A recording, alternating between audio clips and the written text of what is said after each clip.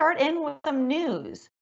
Yesterday, Apple issued an emergency software update for a vulnerability that allows a highly invasive spyware to infect some of its products. What do you think it's important for our audience to understand about this vulnerability and discovery? Well, sadly, I think the thing they need to understand most of all that it's par for the course with respect to cybersecurity these days. Our systems on all levels are under attack at all times, and I do think we're playing a bit of a whack-a-mole game trying to catch up instead of making sure we have better and more secure systems on the front end.